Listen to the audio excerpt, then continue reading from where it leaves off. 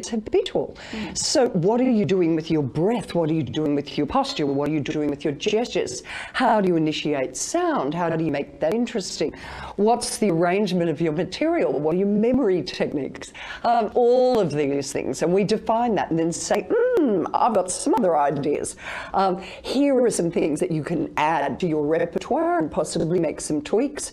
And then we begin to incorporate that into their lives and what they need to do.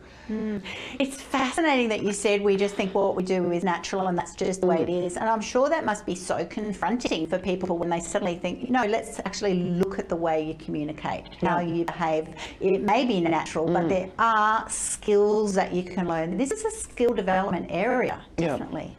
It starts at the very beginning, and the very beginning is how we breathe. And humans are the worst breathers on the planet. And so many people, especially under stress, are putting their breath high into their body. This is a catastrophe in an executive role. One will look tense, sound tense, and actually you don't get enough oxygen for your brain to work. So getting the breath under control and down is step number one. And that it's a habitual pattern of stress that